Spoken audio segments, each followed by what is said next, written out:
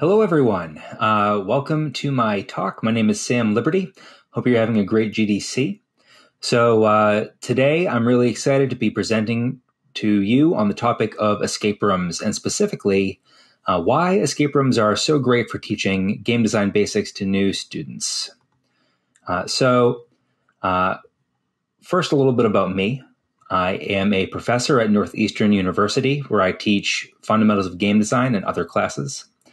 Additionally, I am a consultant in my normal work where I do games for impact, also known as serious games. You can see some of my clients here over at Extra Ludic.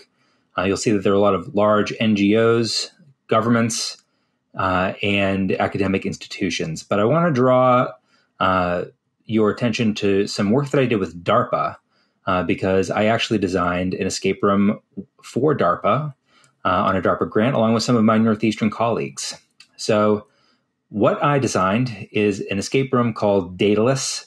It was an alternate reality game and the escape room. It was played online over Slack. And the purpose of this escape room was to test people's adaptability in teams in unpredictable and uncertain work environments. So we had to design some very specific puzzles that satisfied those requirements. And we were able to not only show that that worked, but that you can actually test an experiment in a controlled way with an online game or an ARG compared to having to do it in a lab setting or to have enumerators follow around people in their day-to-day lives. So that was my big escape room contribution. But over at Northeastern, I teach fundamentals of game design. To give you a little bit of context, this is usually a class of around 20 students. They're new game design students. And pretty much every game design student that comes through Northeastern has to go through this class. And not only have I taught it and will teach it again, but I actually designed the syllabus for this class along with some of my colleagues. And I made sure to include an escape room in one of the early units for reasons that will become clear soon. So in this image, you can see some of my students working on their escape room prototype. They're actually playing through it. And they're in a situation where they're supposed to be on opposite sides of a prison cell working in parallel to escape. So what will we be talking about today? First, I'm going to be talking about why escape rooms make such good game design lessons. So we're going to go over the features of an escape room that make it good for teaching game design basics. And we're also going to go over the individual skills that students get to drill and hopefully master when they design their own escape room in a team. After that, I'm going to tell you exactly how I did it and how we do it over at Northeastern, including the phases of design, the skills that students get to drill, the deliverables that we expect them to bring for their grade, and how they reflect at the end of the process to crystallize their learning. So why escape rooms? What makes these so good at teaching game design and making people into better game designers? So the first feature I want to call attention to is the fact that they are analog. And by analog, I mean they're not digital. They're not video games.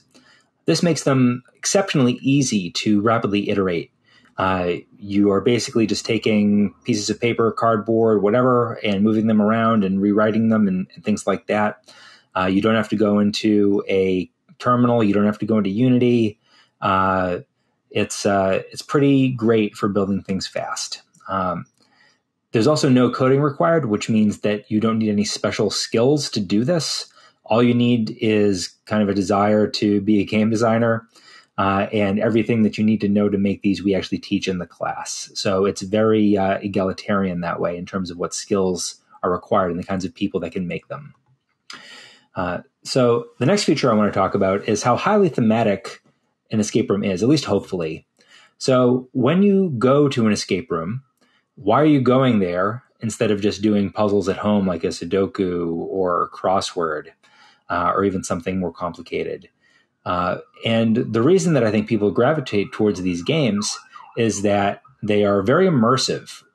When you're in an escape room, you're really in a 360 immersive world that the designers took great care to make you feel like you were in that place. And of course, there's some suspension of disbelief. Some things aren't necessarily real, but it feels like you're there. So if you're building an escape room that supposedly has you in a hospital infested with zombies and you have to escape, you really want the players to feel that way. And since my students don't have a huge fabrication budget, they don't have a big special effects budget, they're not incredible engineers or set designers, that immersion is going to come through their game design, through their puzzle design itself. So this is very good practice for uniting theme and mechanic. And these can be top-down or bottom-up, by which I mean you can either have a theme that you really want to deliver, like the zombie hospital or whatever, or you can have a mechanic or a collection of mechanics that you think would make a good puzzle or escape room, and then build a theme around that. And in fact, that first image that I showed you of the people in the jail cells was a bottom-up design where they wanted just to split people up and have them working on parallel puzzles. So they came up with the prison theme as a wrapper for that. And on the right, you can see a puzzle that some of my other students made where they were doing a mafia bar themed escape room that had a supernatural twist to it. So they made this kind of neat drink menu puzzle. And there's lots of stuff like that my students end up making. So additionally, escape rooms are multiplayer, and it's good to be able to learn to design multiplayer games. You have to design them for teams, and that means different people moving different ways in unpredictable manners. It also means multiple player psychographics. So you're building an escape room that appeals not just to you or not just to a certain type of person, but to varied people on a team that can be large. So you might have some puzzles that are for people that like physical assembly and spatial puzzles. You might have different puzzles that are ciphers, puzzles that are logic puzzles. There's lots of different things that you can do, and my students do. And it requires a little bit more work and a little bit more thought to appeal to a large team like that.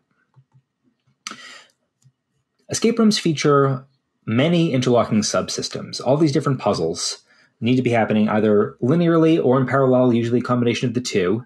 They're all different, but they all have to be united under the umbrella of the escape room itself. So it's really a challenge to unite all those moving parts and make it feel coherent and immersive. This opens up an abundance of design space. There's lots of little nooks and crannies and things to make. And that makes it ideal for a small team of dedicated designers. So by that I mean, again, it's not a video game where you have a coder, a producer, an art director, an animator, a UI UX person, a sound person. No, you have 4 or 5 game designers. It is a game design class, and it's the early one, and we don't expect people to have even programming skills, even though there are a lot of computer science students in the class. But what you have is a group of 4 or 5 game designers. They can all design puzzle ideas. They can all build them. They can all test them. So this is really perfect for that. And each can kind of master or become the master of one aspect of the escape room. And then they work together to unite it. Escape rooms have obvious balancing heuristics. And by that, I don't mean that it's easy to balance an escape room. The opposite, in fact, is quite challenging. But what I mean is, when an escape room is not balanced, it's pretty obvious why it's not balanced or where the imbalance is coming from. So there's things that you can easily look at. For instance, how difficult are the puzzles? What are your playtesters saying to you about them?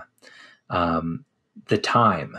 It's a 30-minute escape room. Are your players finishing it in 10? That is a problem. Are they finishing it never? That's a problem as well. Is there one puzzle that's taking 20 minutes and then they're trying to cram the rest of it in the last 10? That's probably not the flow you want. You'll be able to see that. And then there's the legibility or UX of it. And how I think of UX in an escape room is a little bit different than how I think about it in a video game.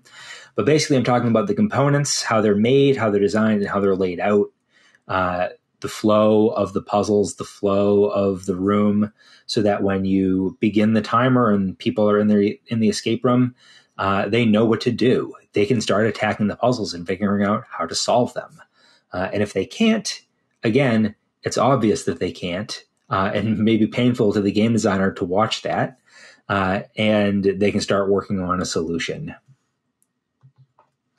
I'm sure there are many other features of escape rooms that make them really good for teaching these kinds of things. If you can think of them, go ahead and put them in the comments. I'd love to see them. Maybe we can talk about them as we go on. But now I want to talk about the skills that your students are going to need in order to make these escape rooms.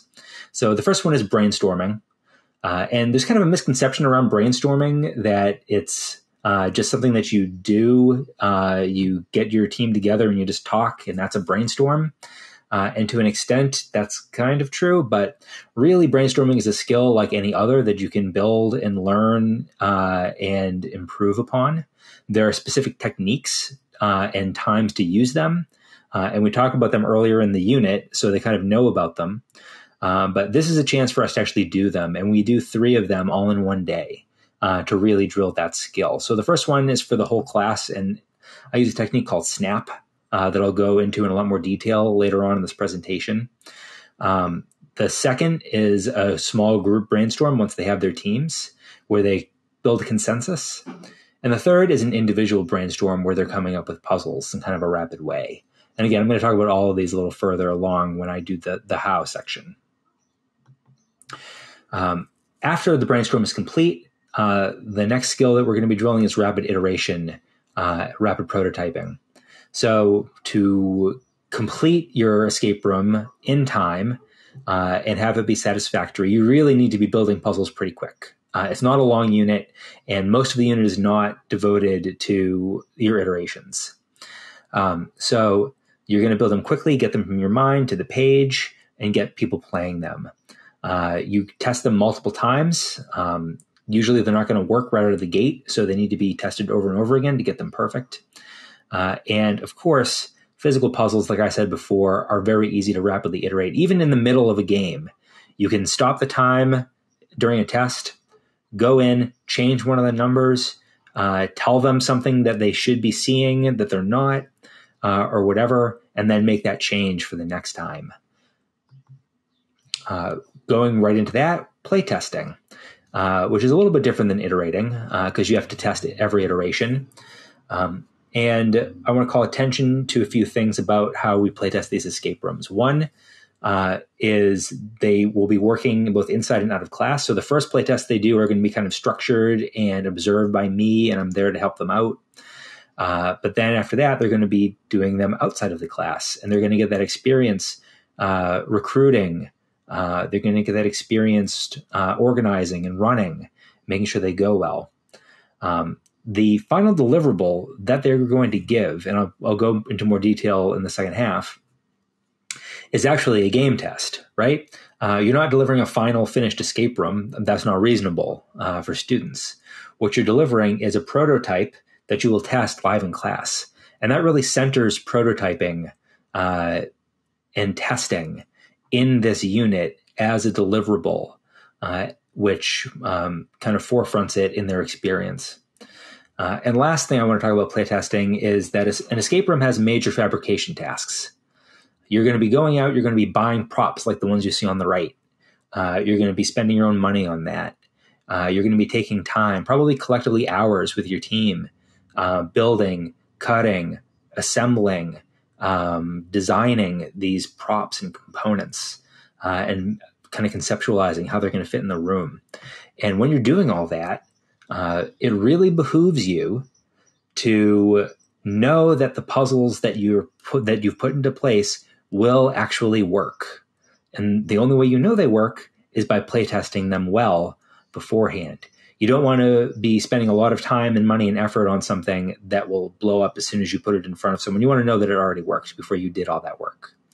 And that's something that they carry forward in their kind of student careers and hopefully as professionals, that playtesting is so important. And with a video game, just like with this escape room, You want to make sure that your mechanics are going to work before you make your program or actually build them out. Except, again, with an escape room, you don't need to code to learn that. So the last skill I want to talk about is fine-tuning, which might seem like it goes along with iterating and testing, and it does. But what I am talking about is slightly different.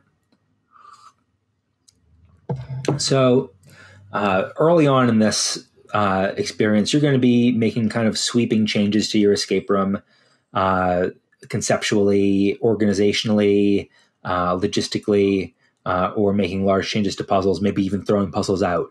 Those are kind of large changes. By the end, you're going to be focused on these fine-tuning things. And puzzle design is very granular. So a very small change can have a big impact on the experience of the players. A very small thing can ruin the whole experience. So you're going to be balancing to the clock.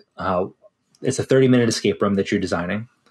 And ideally, you want people finishing near the end or being almost finished at the end.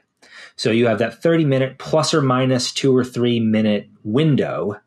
And it's a challenge to get people consistently landing in that window. And that requires fine-tuning.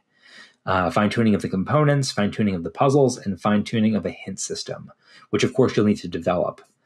Because no matter how good your design is, people will get stuck. And they'll need some sort of hint system. So is that going to be a resource-based hint system, time-based, freebies? It's really up to the students. And another thing that I found is that the iterations on these components can really take students over the finish line and making it clear and fun to players, but can also kneecap a good design. So you see on the right, that's a puzzle that some students did. It was a jigsaw-style puzzle where they had to find and assemble these pieces and then get a code off of it. But as you can see, the components are very flimsy. They're small pieces of paper, and they turned out could be easily lost. And in fact, that bottom right-hand piece did get lost. Luckily, the students were still able to play through because, although who knows what that last digit was, a 1, a 6, a 4, but they could just try them all. But that was not the experience that my students wanted when they designed this escape room. So if they were a little more thoughtful about their component design, they wouldn't have had that problem. Okay, so how to teach with escape rooms. I'm going to show you exactly how I did it so you can adapt it to your own need. And you might have more or fewer students than me. They might be older or younger, more or less experienced. So this isn't one size fits all, but I encourage you to take this and kind of iterate with it. So here is the unit overview. It's a 3-week unit. The first week is devoted to research and brainstorming, so kind of ideating our escape rooms. The second week is about prototyping and iteration, so building and testing it out. And then the third week is going to be the deliverable week, where we're going to actually live play test that final escape room for each team and do our postmortem. So the first thing we do is field research. Students can visit any local escape room they want. I usually point them towards Escape the Room Boston because they have good production values and do a good job. But they all have to go. They do it on their own time. It's not an organized field trip. They have to organize themselves and go. And then they write an experience report. So everyone is kind of on the same page. And we do this because not everyone has been to an escape room, right? And if you're going to design one, it's important that you have played at least one. So they go out and do this to build their base experience. From there, we go to brainstorming. And again, I use this technique called SNAP. That's been very valuable to me in my role as a designer for Games for Impact. And it's called SNAP because it's based on a card game popular in the UK, similar to War, where you flip over cards, and when they match, somebody says SNAP, and whoever says it first gets to take those cards as a point. So this technique is really ideal for having a large group of people with a lot of different experiences and ideas and synthesizing one view of how to move forward. So how it works is each student writes out Post-it notes. We don't use playing cards like in the game Snap. We create Post-its. So I might ask, what are the mechanics that you want to have in an escape room, and what are the themes that you want in an escape room? And they'll write 3 or 4 Post-its for each one of those. So Just so you know, what we're looking at now is from a Snap brainstorm, although it was not from an escape room. It was from a different class that I taught at Northeastern. But we did use Snap. We used a digital board called Miro because we couldn't meet in person because of the pandemic. However, normally we do meet in person, and we do use a whiteboard and a whiteboard marker and real physical Post-its, and it does work better that way. So someone will come up after they have their cards and present their first one. So someone might say, I want to make a horror-themed escape room, and they'll put it on the wall. And then anyone that has something similar or the same gets to say Snap, and they come up and they say, hey, I have a haunted house. They stick it up there. And the closer it is conceptually, the more those Post-its overlap. And then if somebody has something that snaps to either one of those, they say Snap, and they go up. And then you can snap to any of those three. And you keep going until no one can snap to any of the Post-its in the cluster. And then you move on to the next one. Hey, I want to make one based on cute animals. Snap, I have cats. And over the course of this, thematic clusters form. And then once everyone's cards are on the wall, we form these clusters. You might move them around a little bit to make sure it makes sense. It also takes some of the pressure off being perfect in the beginning because you can move them around. And then we name those thematic clusters. After that, there's a kind of consensus phase where they get to put stars on the clusters that jump out as being relevant. So I might ask prompting questions like, what are you excited to work on? And what would be unique in terms of an escape room that hasn't been done a lot before?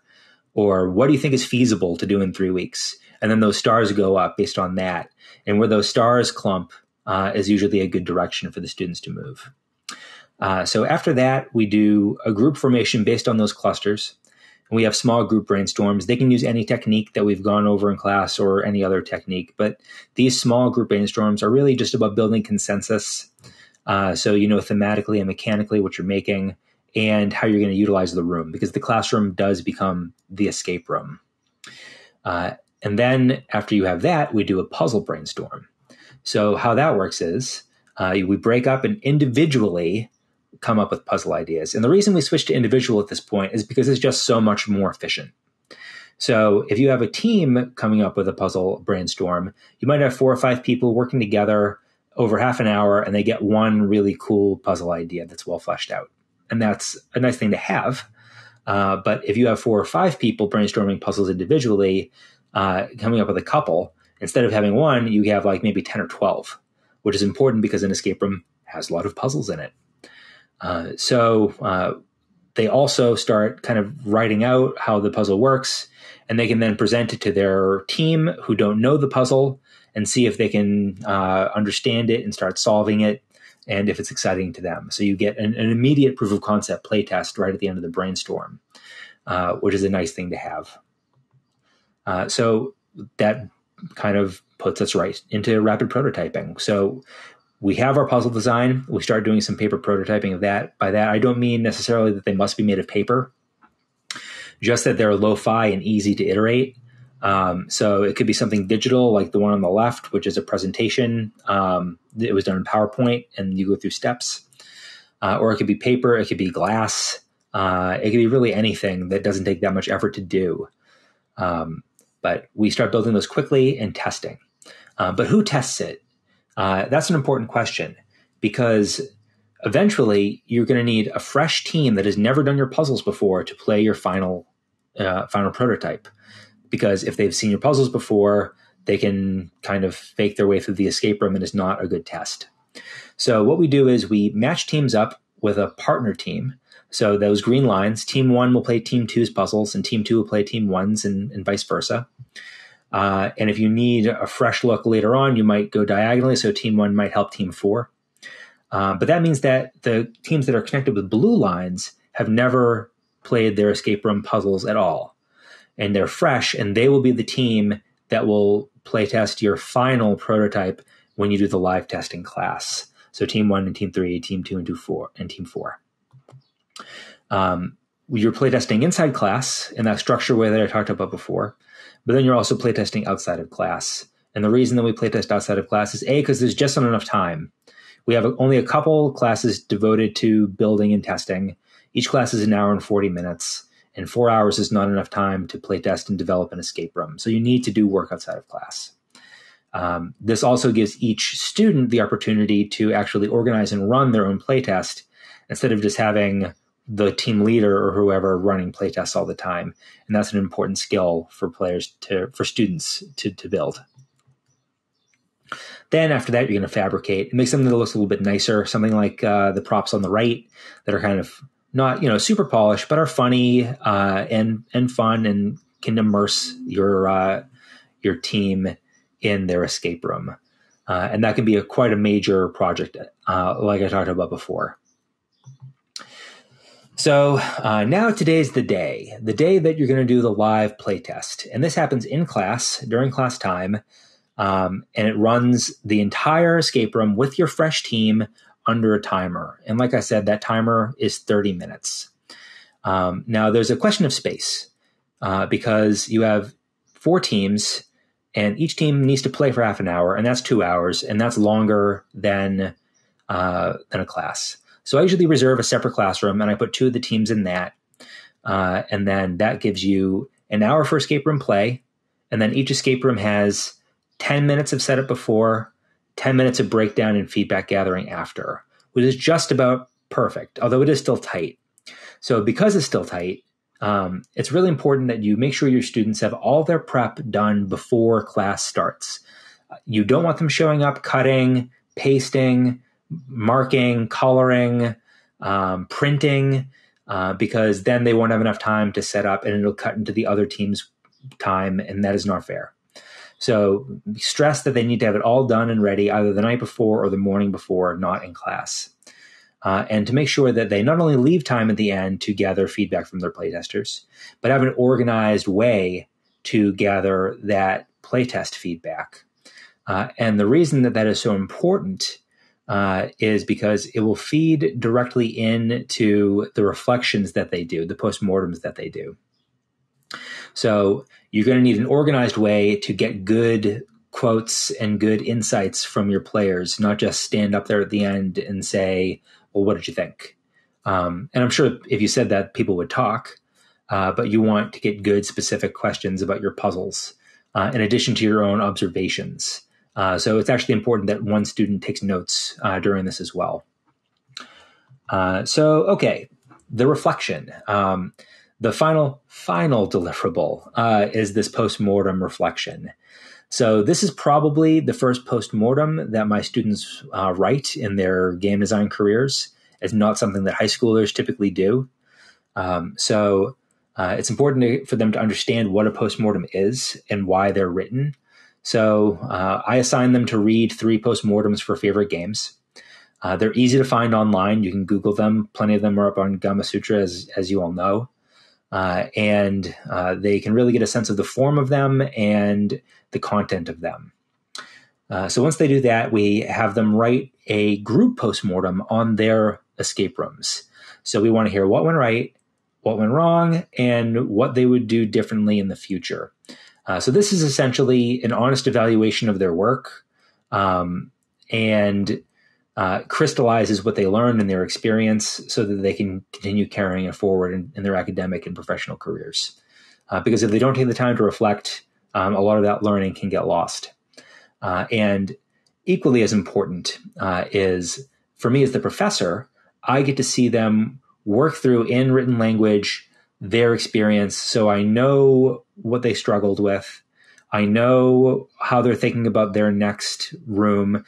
Basically, they're conceptualizing their next prototype, their next iteration in that document for me to see. And that's really, really helpful for me to grade them. So that is it. That's how and why. I'm sure you're really excited to do it yourself. If you have questions that you have not already asked in the comments below, feel free to reach out to me. I'll try to answer them. You can reach me about this or anything else at my Northeastern email address, which is there on the last slide. You can also find me on Twitter, where I sometimes talk about game design, and Medium, where I write about my design process and approaches.